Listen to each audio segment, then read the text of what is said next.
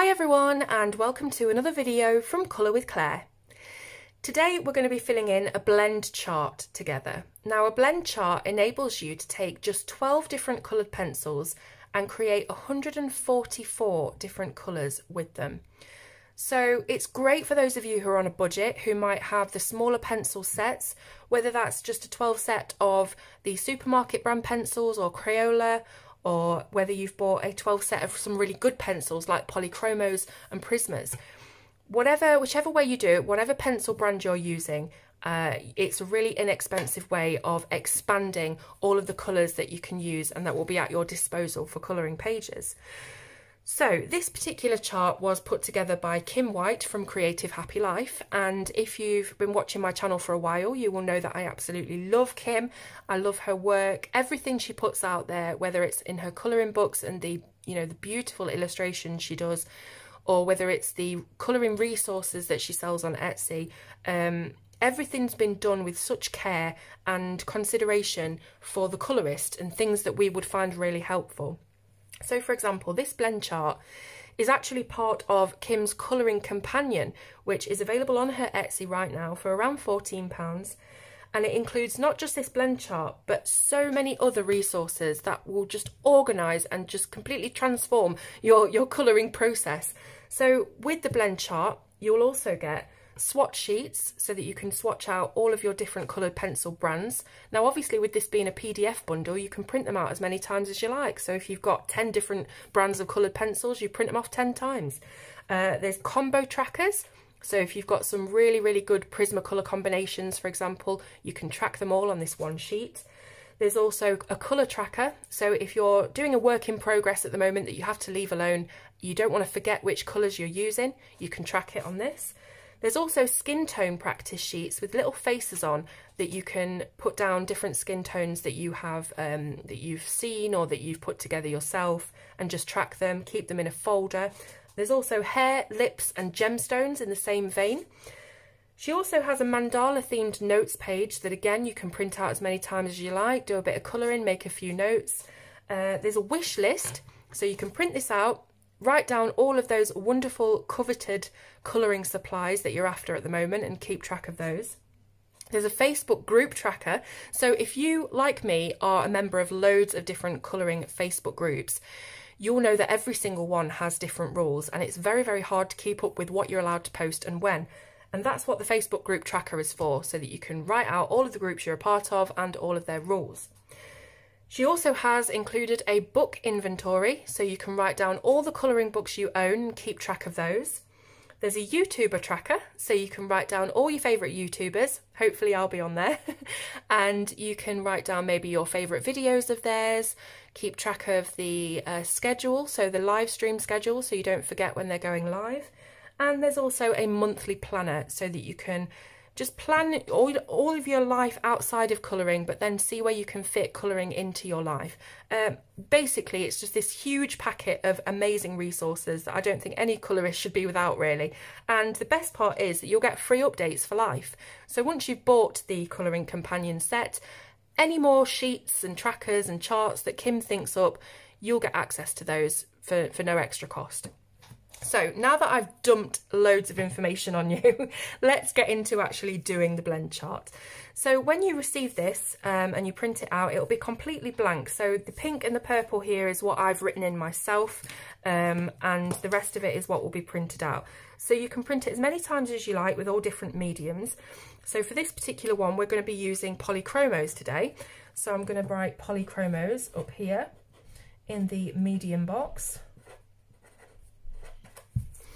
And then you can get started. So the 12 Polychromos that I've picked out from my set are the 12 that you will receive if you buy the 12 set from Amazon or wherever. So I've made sure that I've got the exact 12 pencils that you would get if you had the 12 Polychromos. Now I've got these pencils printed out here so you can see, and I'm hoping that this is going to focus. So if you want to pause that and see which ones are in the 12 set, this is the exact colours that I'm going to be using. So you can pause that and jot them down. Now, blend charts can be a little bit confusing at the start because you don't really know which colours to put down first and how to lay them down. But Kim's made it super easy because she's labelled the vertical axis bottom and the horizontal axis top. So you know that these colours here will always be the base layer, the bottom layer, and you put those on first. So what we're going to do is we're going to fill in all of those bottom layers. This is how I do it. You might find a different way of doing it. I know that Kim's done her own video, link in the description, for Prismas, and she's done it slightly differently to how I'm doing it. So, you know, do it however you think, but this is how I'm going to do it. So I've got the white here, and we'll fill in this box with white. Obviously you can't see this, but that's the white bottom layer, and then of course you've got the white on the top as well, so you don't really need to do anything there. It's just white. Then you've got cadmium yellow, so I'm filling this in. Now this is going to be the bottom layer of all of this, so you can fill in all of your cadmium yellows. Now where it meets the other cadmium yellow here, just do a double layer so that it shows you what it looks like when they're layered on top of each other. It's the tonal values, isn't it? So I'm just going to go straight across with the cadmium yellows. I'm not pressing hard. I'm just doing one soft light layer. And with polychromos anyway, you can't go in there and burnish hard on your first layer. It just won't work. So you know that you're going to want to put another colour on top, so don't do it really hard. Leave yourself, you know, some tooth on the paper to layer your colours. So I should have really put white all the way across first, shouldn't I? But I jumped into the yellow. So I'm going to do that quickly. So we've got white all over here, which is the bottom layer.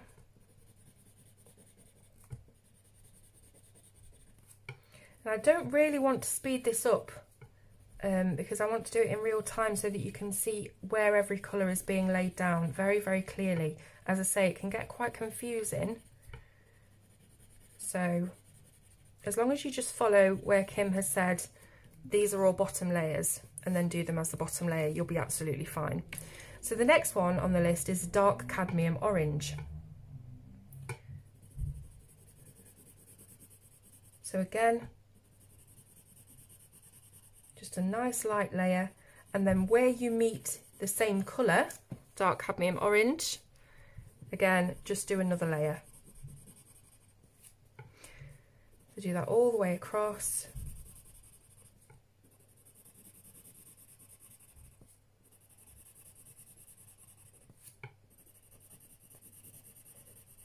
And again, it's up to you how you lay your pencils on the page as well. You could do a scumbling technique. I'm just doing it in this kind of zigzag diagonal fashion.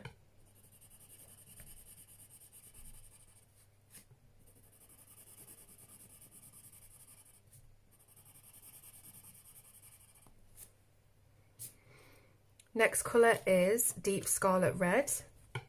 So remember that you can always speed up this video, or you can skip ahead to when we start layering the top colours over.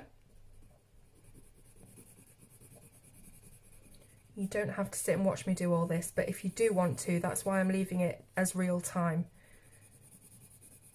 So we've met Deep Scarlet Red here again, so we'll do a second layer.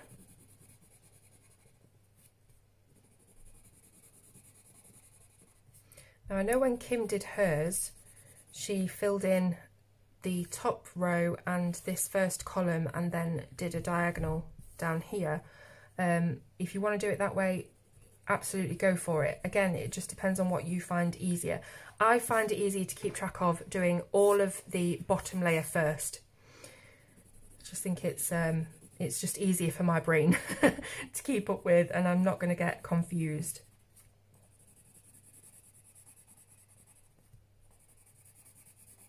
Which, you know, it's very easy to confuse me.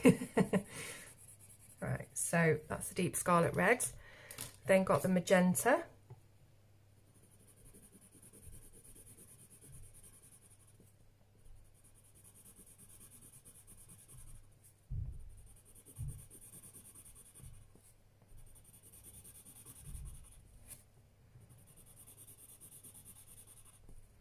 double layer it here where it meets itself. And you can see almost the diagonal effect of where you've double layered and how it looks quite different. But as you filled it in, it will become almost like magic. Just this huge swathe of loads and loads of different mid-tones and colours that you would never have imagined that you could create with just 12 pencils. And as I say, it has been done before. It's not a new idea, it's not a new thing. But I think that every colourist should have a go at this. It's really therapeutic as well. You know, it takes a little while for you to build up the chart, but I love charting anyway. I love swatching different brands, and you know, it takes all of the thought out of everything. You know, when you have to be thinking of colours and what are you going to use on this page, doing a bit of swatching, it's completely mindless, isn't it? So that was a double, gone over the line, but that's fine.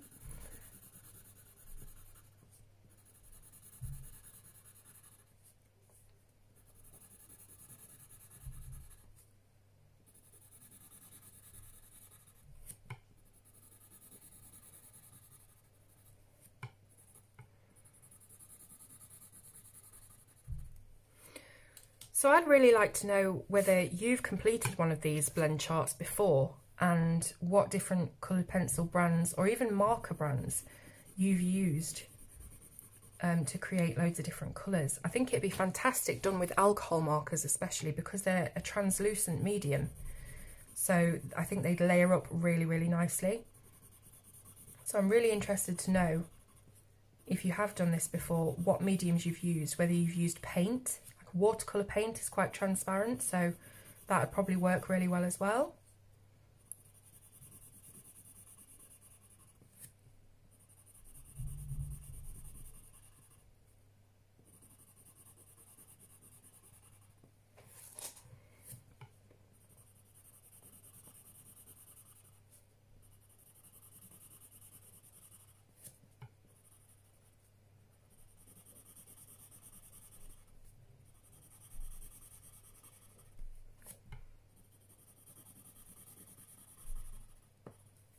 So the next colour is emerald green. Now I did mention that this blend chart is part of Kim's colouring companion set on Etsy, but it's also part of this month's Creative Happy Life Club subscription.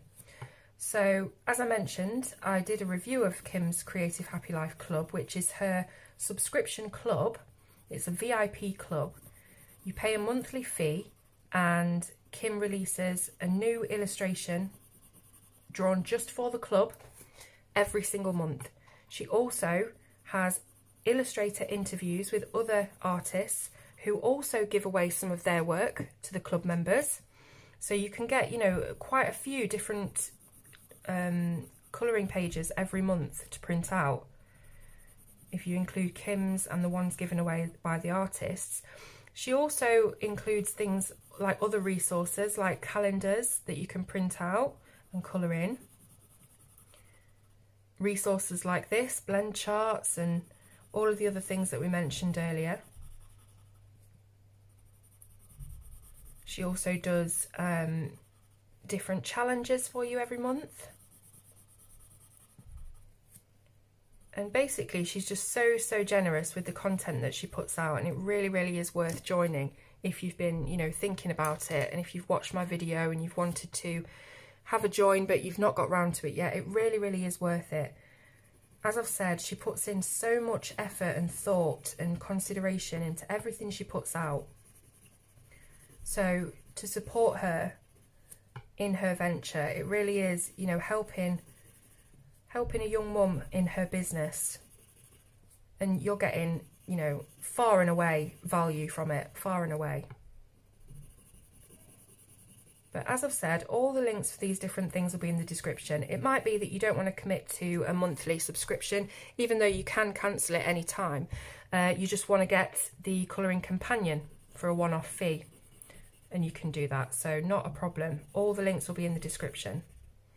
So I've met light green again here, so we'll do a double layer.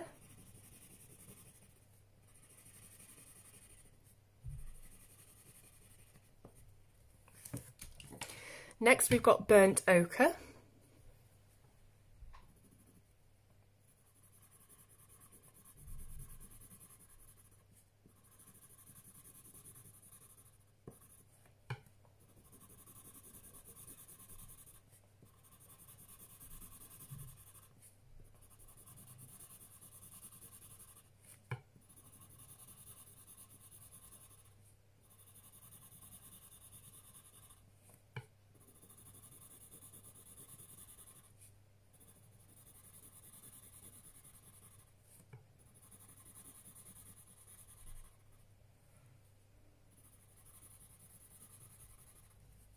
Do a double layer on that one, I almost forgot.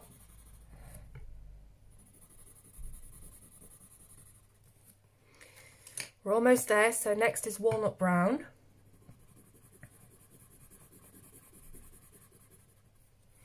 So, as I said, it's a great opportunity for those of us on a budget to expand the colours that we have to use.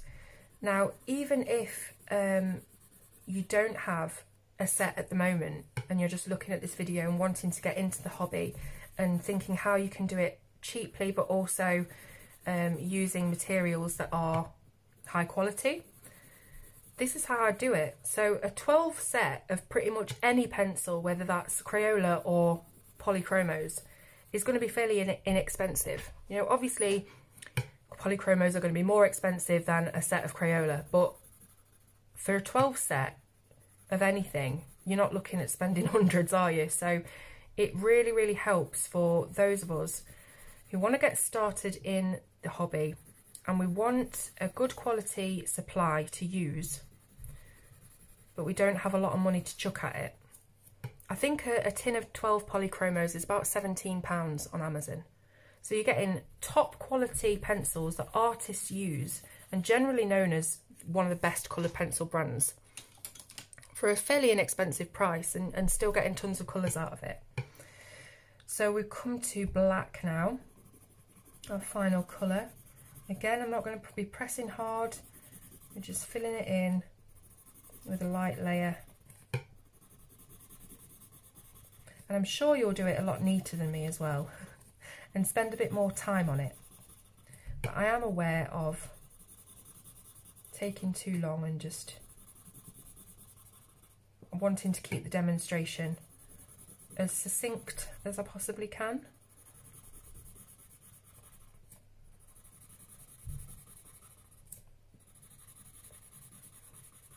And so we have our final double layer here at the end. There we go. Now then, the fun begins. So we've put down our base layer of all of the different colours. Now what I'm going to do to make it easier is I'm going to turn it around. Hopefully this will make it easier because now we're looking at these and these are our top colours. So white on white we've already done. Now we need to add some cadmium yellow to this white. So you take your cadmium yellow and you go over your white. And I'm going to do it all the way across, exactly the same fashion as we did it that way, but we're using these colours this time. So I'm sticking with the cadmium yellow and I'm going all the way down here. So I'm layering the cadmium yellow on top of all of the colours that we've put down.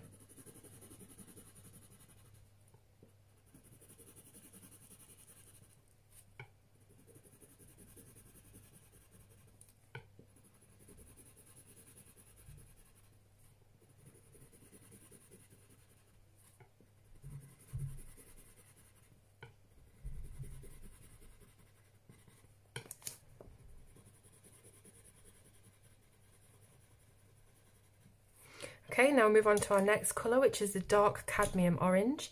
We'll put that over the white first of all.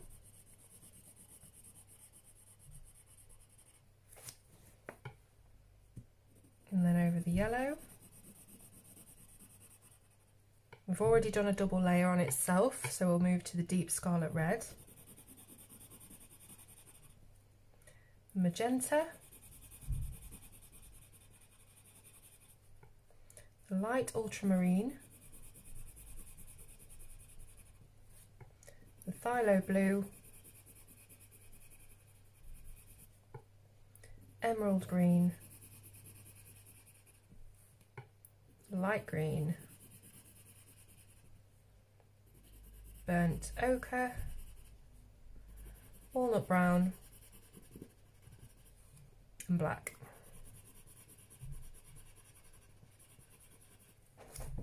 And that's what I'm going to do, just keep doing it across and we'll see how the chart turns out at the end. So deep scarlet red. You can see that deep scarlet red over white looks very different to just normal deep scarlet red. It's a much lighter shade. So layering over white will always, it's quite obvious really, it's common sense. It will give you a lighter tone or a lighter tint of that colour.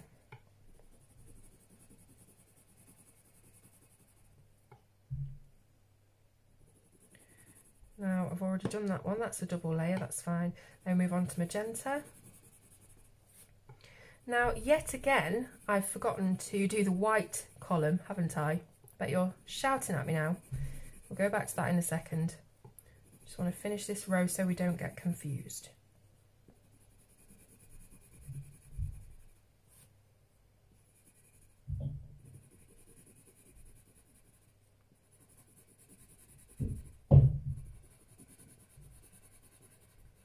So we've got white as the bottom layer, haven't we, all the way over here.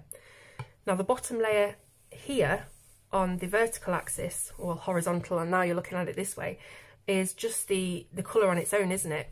So we need to put the white as the top layer, don't we, and see how different that looks to having the white on the bottom.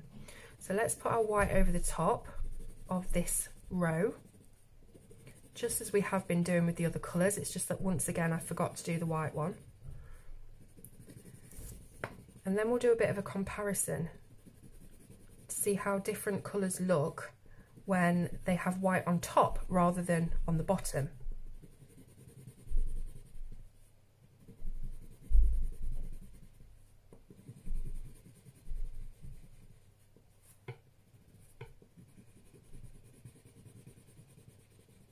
Okay, so for example, we have the deep scarlet red here that we just did on top of the white base layer. Here we've got a deep scarlet red base layer with a white top layer, and you can just see the difference. So you're not having duplicates of the same colour across the whole chart, which is what you might have been worried about. They are going to look different whether you put the white on the top or the bottom. Now we've got magenta. Again, I keep forgetting the white, let's not do that. And it's just really nice to see as you're doing the chart how the different colours build up and how the chart looks at the end. You'll know what I mean when I get there.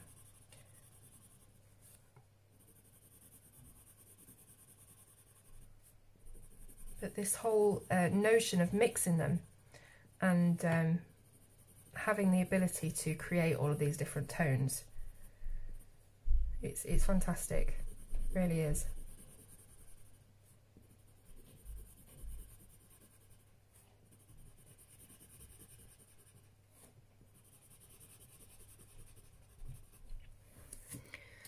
Next is the light ultramarine.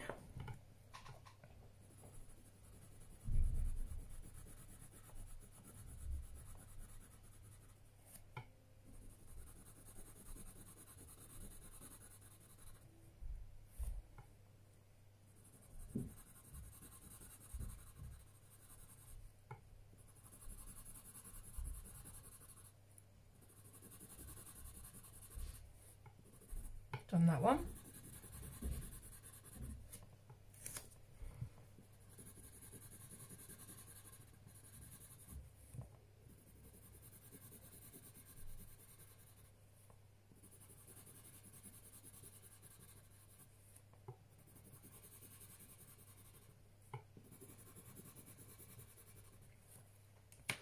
Then we have the phthalo blue, not long now before we're done.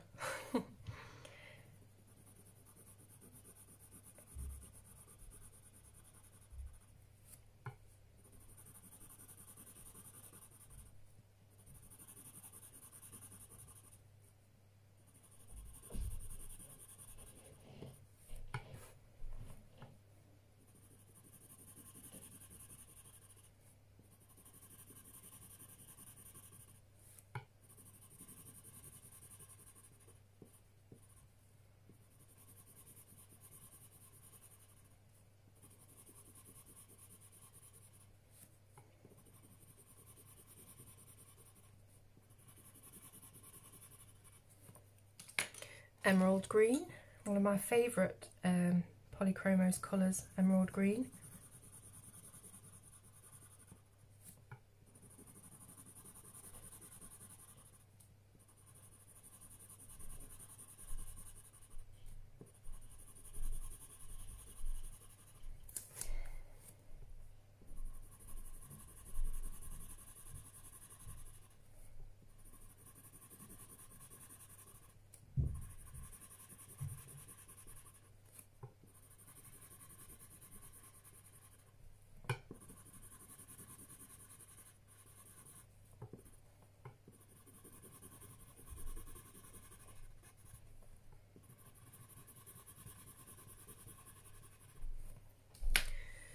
Light green.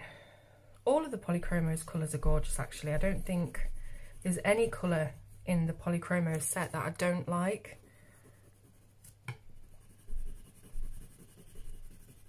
They've really chosen their palette well, right across the 120 set.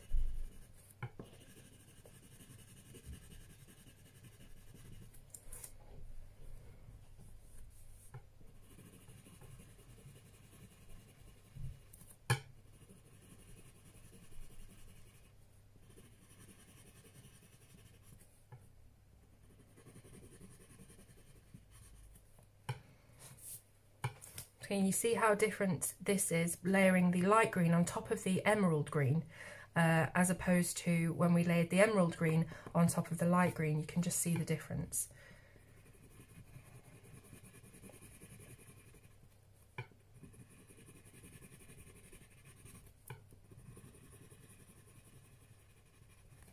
I think this would look so much better as well if I'd have filled in the entire square rather than just do a swatch across it, but of course you can do that now that you've got more time.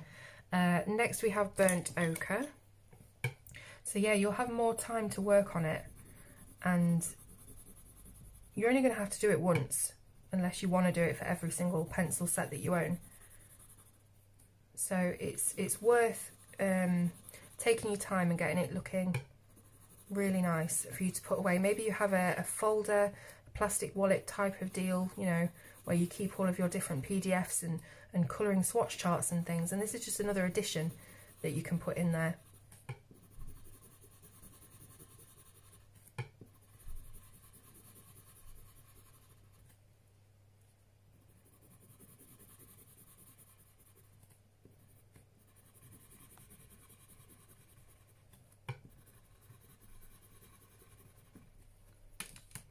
Second to last is the walnut brown.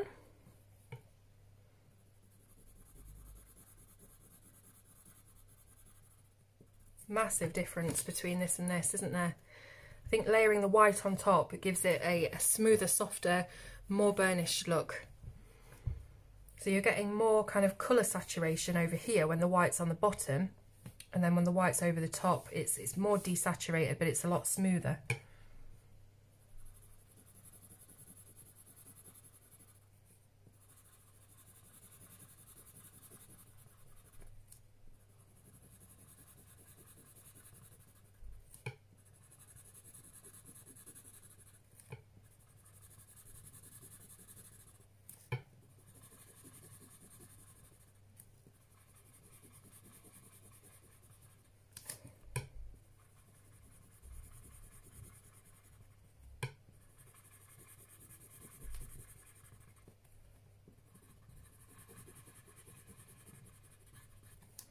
Finally, we've got the black. So how does this go on top of the white?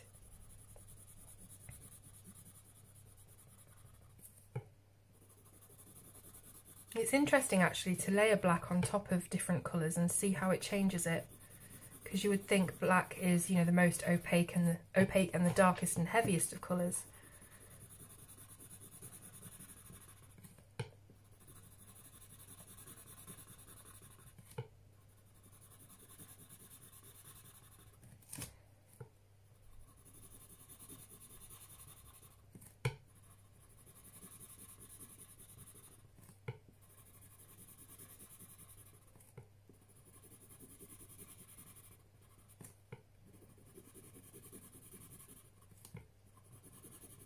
Okay, so that is our chart complete. Let's have a look at it right way round.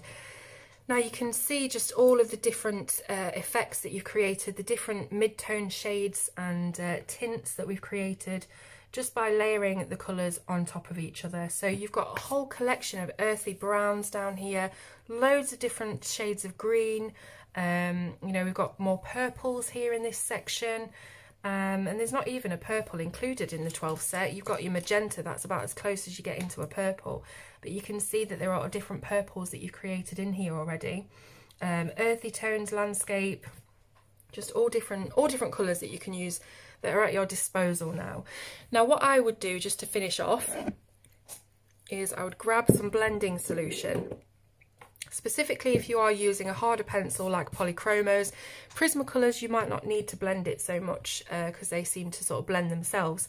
But because we're using Polychromos, I'm just going to have a bit of blending solution. I'm dipping my brush in. I'm just going to put a little bit over each swatch. So we'll just do that quickly. And what that does is it breaks down the wax in the pencil, which just leaves you with beautiful rich pigment, and it blends it a lot better for you. So, but you can leave it with the kind of rough texture, completely up to you.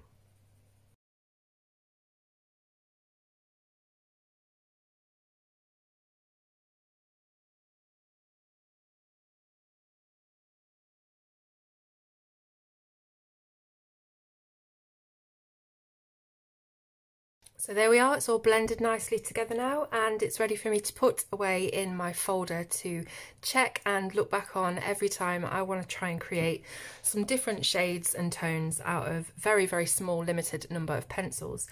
So I hope you found this video helpful. As I've said, the link to buy the chart within the Colouring Companion from Kim White will be in the description. Any questions, just ask. I always love to hear from you, so please do comment. Let me know if this is something you've done yourself or something that you're planning on doing. And thank you so much for watching. I will see you soon on Colour with Claire.